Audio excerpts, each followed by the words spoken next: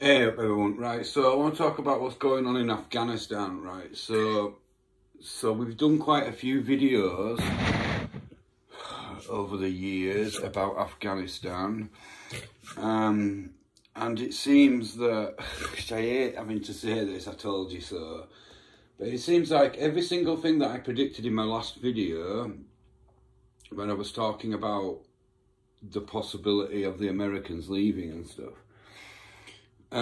it seems that everything that I said in that video has come to pass right now. So what we've got right now is a massive retaking of this country by the Taliban, right? So if you remember, back in 2001, after 9/11 happens, the Americans and the British and NATO basically invade Afghanistan, initially because like the Americans, so basically like Bin Laden, who the Americans blamed for 9/11, he was in Afghanistan, right? Yeah, so basically the Americans and the Taliban were running the country. They were like the government of the country at the time, right? So the Americans went to the Taliban and said, basically, give us Bin Laden, yeah. And the Taliban basically said, well, give us some proof that he did this. And the Americans refused to hand over any proof to prove that Bin Laden had done 9/11. So the Taliban said, well, we're not handing him over to you then unless you can give us some proof, right? So then the Americans invaded, initially to find Bin Laden, yeah, but then also it changed to get rid of the Taliban, right? And the Americans and the NATO invaded, and they basically took the capital city, Kabul. They installed a government, right? So they invented a government, they invented a constitution and everything for this country that they were just about to create, yeah. And they started having elections, and presidents and stuff were elected and stuff into the capital city of Kabul. And large sections of the country were basically like a civil war going on, with actual fighting between the British and the Americans and the Taliban and stuff out in the sticks, out in the hinterland of the country. There was lots of fighting. The Taliban got kicked out of government, yeah, but they didn't really disappear or anything. They still existed, yeah. Now, basically what's happened now is that the Americans and the NATO and Britain have pulled out, right? So they've withdrawn all their military forces. Now, when they created this alternative government structure and stuff, they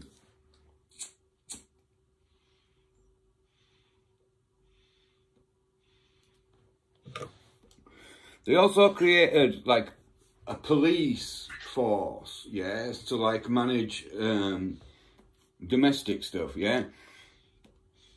But they also created an army, yeah. And this army had been trained by the British and the Americans.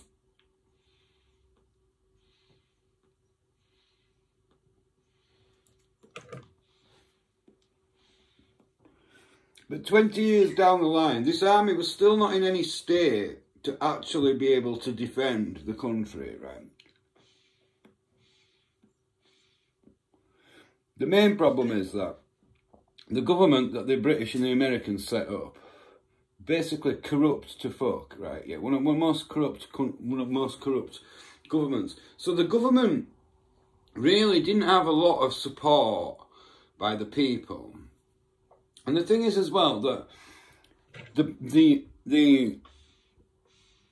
amount of area that the government actually controlled, right, was minuscule. It was basically Kabul. The government basically ran Kabul. Now, Afghanistan is split up into like 400 different little regions. It's a massive country, is Afghanistan. It's thousands and thousands of miles long. It's huge, right? It's huge. And Kabul's like kind of in the north a bit, yeah? And there's just this massive country, right? So basically what the government did is, in each of these areas, they'd have maybe 1 or 2 representatives from the government, yeah? And then they'd have a police unit that were protecting them, and then they'd have like a few army people there, but like maybe about 4 or 5 people, right, for a whole area. And when we're talking like an area, we're talking like the size of a state in America. Do you know what I mean? These regional areas, there's 400 of them. It's absolutely, they're massive. They're like sizes of countries. Do you know what I mean?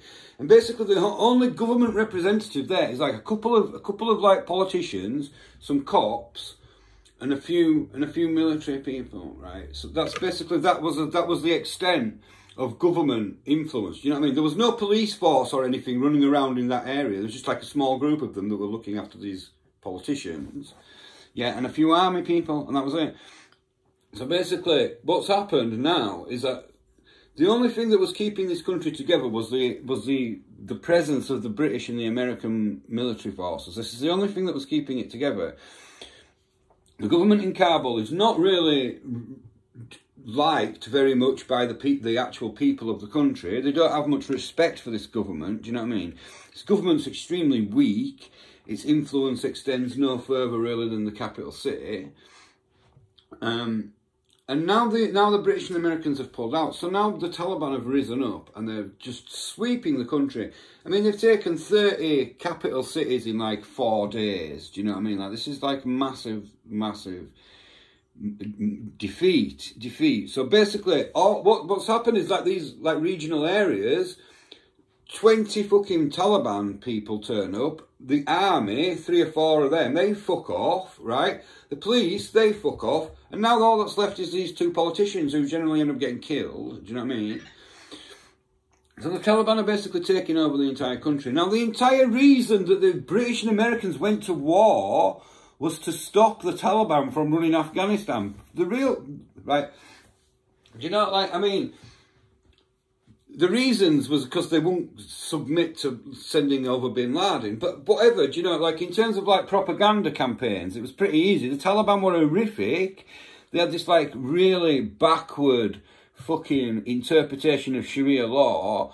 Do you know what I mean? Horrific shit going on in that country. That's all coming back now, right? So the Taliban have swept into all these areas. Now they're in control, right? Yes, so now it's all their rules and their laws. So now the women are not allowed to go to college, are not allowed to go to education. They're not allowed to leave the house without a man, yeah? They've also got to wear a full fucking head veil and stuff. Do you know what I mean? Like, the advances and stuff that have been made in Afghanistan in the last 20 years is that it's become very much more westernised, do you know what I mean? In terms of like the way that it's run and stuff. It's run much more like on a western country. So women are allowed to do whatever. Women are allowed to do the same as what men are allowed to do, do you know what I mean? And they've gone into businesses and jobs and education and government and stuff. Women are in government and stuff over there, do you know what I mean? Yeah, not in the fucking Taliban areas, that's not happening, do you know what I mean? All of the advances that women have made through this country have all just disappeared again now because Taliban are back in control. Do you know what I mean? So it's an absolute fucking shitstorm in that country. And everywhere that the Taliban have come back into control, it's like it's gone back 20 years. Do you know what I mean? So like what's different today is that basically the Taliban have now surrounded Kabul, right? They've basically taken all of the outside areas of the country. They're now all under Taliban control, and they've now surrounded the capital city, yeah. So what's happening is the British and the Americans are basically evacuating everybody. There's fucking helicopters going constantly, shifting people. So, like, basically, the only thing that's left under British and American control right now is half of the airport, right? Half of the airport's been militarised, and it's cut off, yeah? And that's basically under American and British control. Now, Turkey wants to take over control of the airport, but it doesn't look like they're going to be able to because whatever, Taliban are outside fucking city gates, yeah? So basically what's happened is the Taliban have surrounded Kabul, but they've halted their advance, yeah? Now, they have actually entered the city in some parts. They basically broke into a prison and set all the prisoners free from there.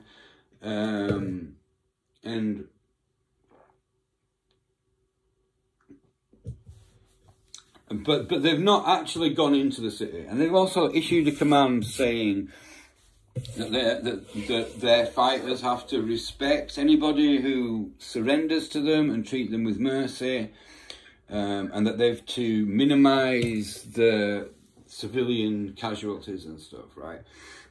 So now what's happened is that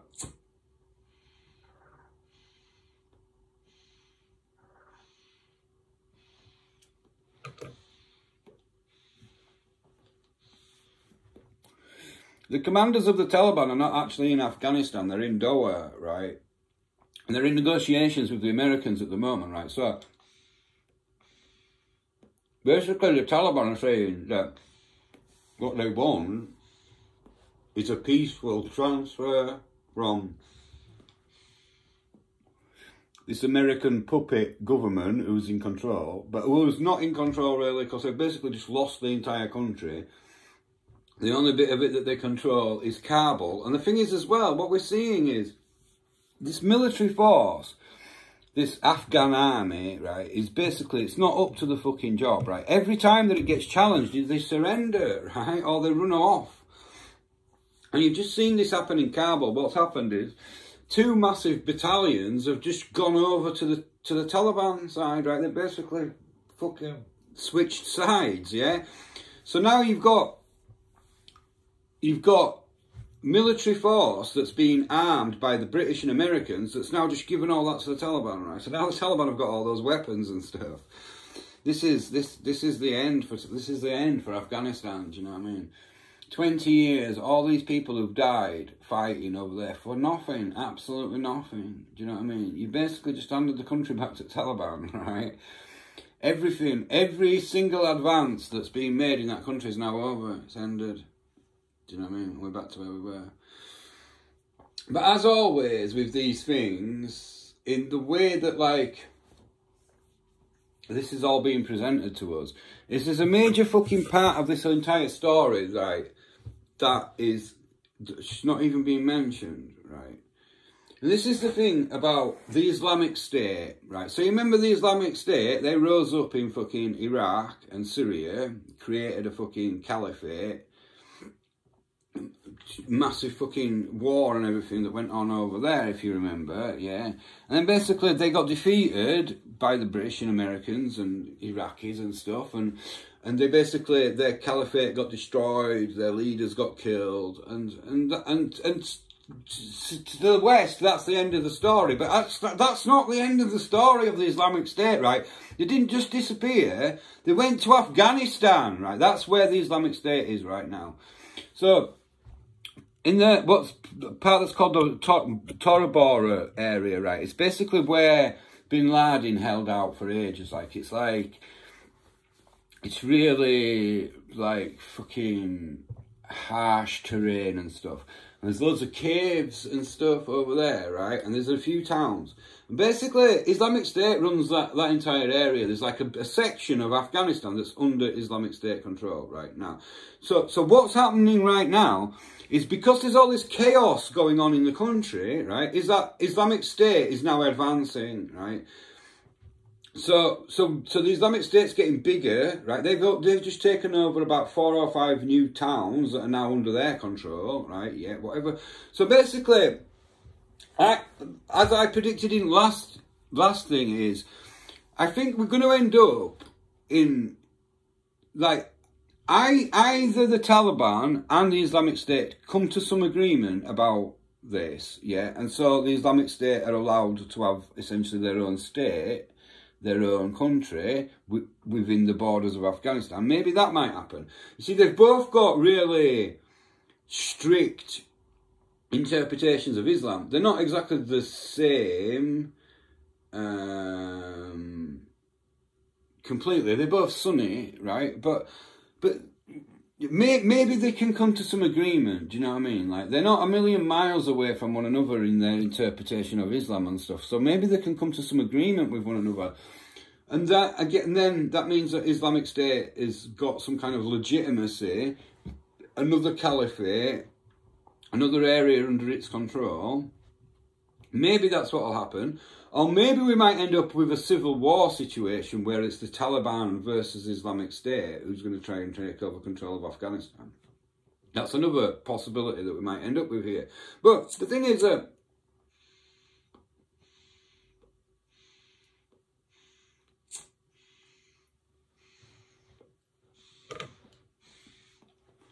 you know, I'm a news hound. The first part of my day is just spent reading the internet to find out what's going on in the world. And I have the different news channels, France 24, ABC News, Euro News, Al Jazeera, whatever. And I watch news and stuff and find out what the fuck's going on in the world, right? So basically today, obviously, the major talk is about the Taliban's advance on Kabul. And the negotiations that are going on there. You see, the Americans have said to them, look,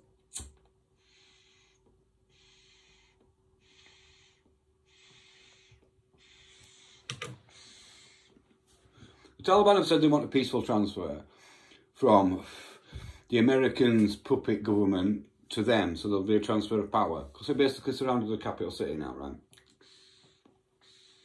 There's no way the government can survive this, do you know what I mean? If they went in militarily, then they'll lose, do you know what I mean? They'll lose big time.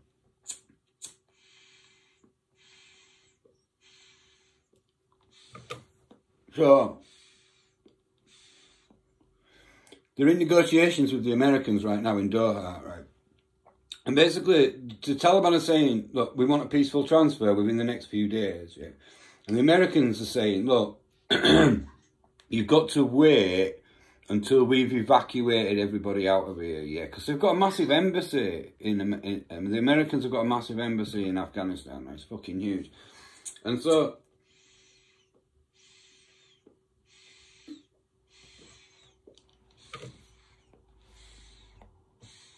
because this has all happened so quickly and stuff, yeah?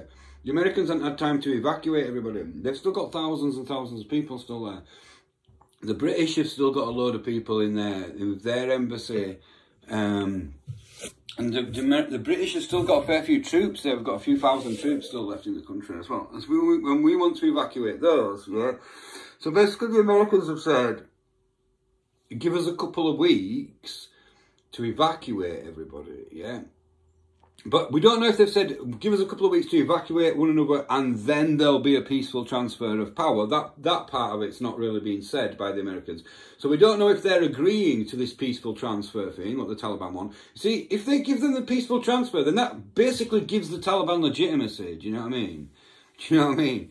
Right? They're not just some like upstarts who've come and taken this over by military force. They've gone through the political channels and stuff and have become the government. Do you know what I mean? So that gives them massive legitimacy, which is what the Taliban crave. Do you know what I mean? Because prior to 2001, they were the legitimate government of Afghanistan. And everybody else in the world treated them as the government of Afghanistan. That's where they want to be. They want to be the legitimate leaders of that country. Do you know what I mean? But so we don't really know where that's going. But that's what's going on at the moment. Is there's discussions going on in Doha between the Britons and between the Americans and the Taliban. So there's some kind of negotiations that was going on here, right? So we don't really know what's going to happen there, right? There's been calls asking for a ceasefire. Yeah, there's no way that the Taliban are going to give you a ceasefire. Why would they? How is that in their advantage in any way, shape or form? It's not, is it? So I don't think that's one thing that's being called for, but I don't think the Taliban are going to agree to that at all. That doesn't seem like anything in their interest to do. Do you know what I mean? So yeah. It's all a bit up in the arms at the moment, but it looks like the Taliban are basically going to take over the country. And then, like I say, the thing that's not being mentioned at all, like I say, I've been watching news and I've been reading newspapers and stuff, and nobody has mentioned Islamic State. Not a single article, not a single news story has mentioned anything about the Islamic State at all. It's as if it doesn't exist. And this is worrying, do you know what I mean? Islamic State, man, a proper one, do you know what I mean? The world can do without these cunts, do you know what I mean? These are the ones who go around smashing up fucking 1,000-year-old monuments and stuff, do you know what I mean? These are people who go around chopping people's hands off. fucking throwing homosexuals off top of buildings and stuff. We don't want these people in the world, you know what I mean? And here they are, carving out another fucking area that's all under their control in Afghanistan, and the fucking Western countries are just completely ignoring the fact that this is going on. Do you know what I mean? Whatever, there's clearly some agenda going on here. I don't really know what it is, but it just seems a bit weird. Why are you not mentioning this? Do you know what I mean? This is a massive story. Islamic State are back. Do you know what I mean? They're taking over massive swathes of this country and you're just ignoring it. Whatever. So, we'll have to see what happens, but it looks like it's all over for Afghanistan.